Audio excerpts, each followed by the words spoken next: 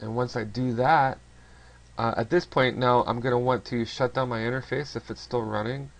Let's see, let's test that out. Interface down, and let's try ETH1. Okay, so it looks like, and if up ETH1.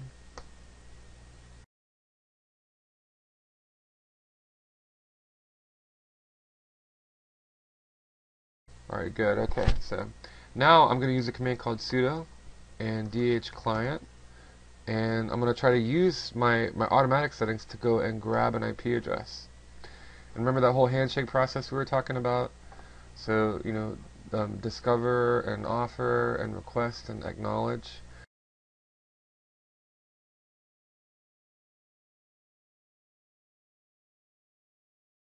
And again, I want to test for some basic connectivity. 207.13.1. Okay, and so I've got my packets there. And let me try Yahoo.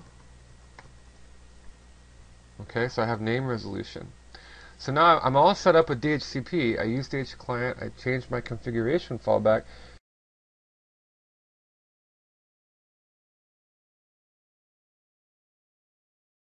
Now the only other thing that I might want to do is I may want to reinstall Network Manager, and I can just use apt-get. Now, you know, obviously you'll have to connect via DHCP before you can get internet access to reinstall these packages.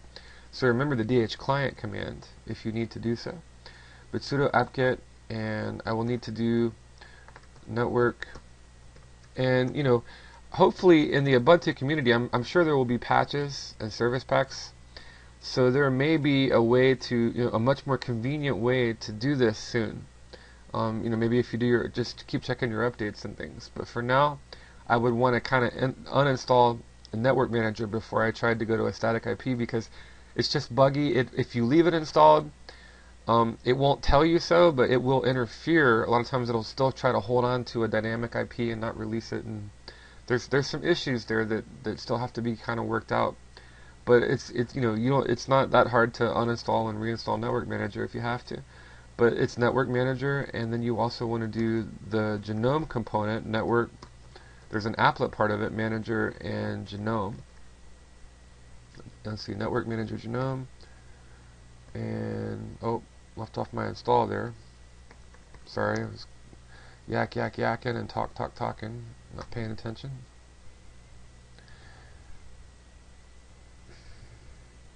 I'm just going to go grab those deb files.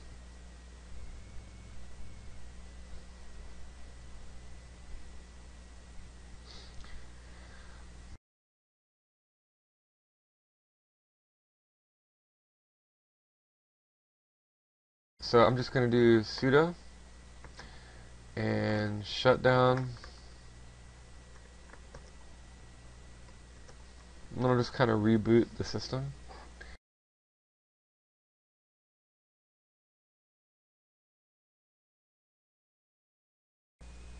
Okay, and I've rebooted here with the applet, you know, the Network Manager applet installed.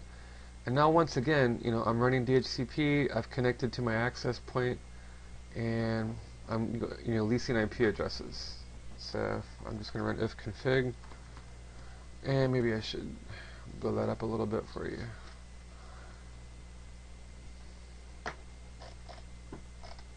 And that way you can see, you know, here's my dynamically leased IP address yet once again.